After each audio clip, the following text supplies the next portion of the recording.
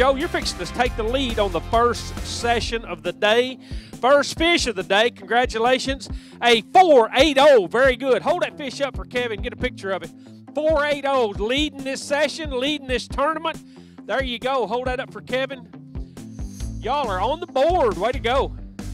Whenever we went out today, we just honestly knew we needed a bigger bite, and threw topwater all day long, and I was pretty worried about catching bigger fish coming into this, just because it's fall and the timing seems to be a huge play, a huge factor this time of year.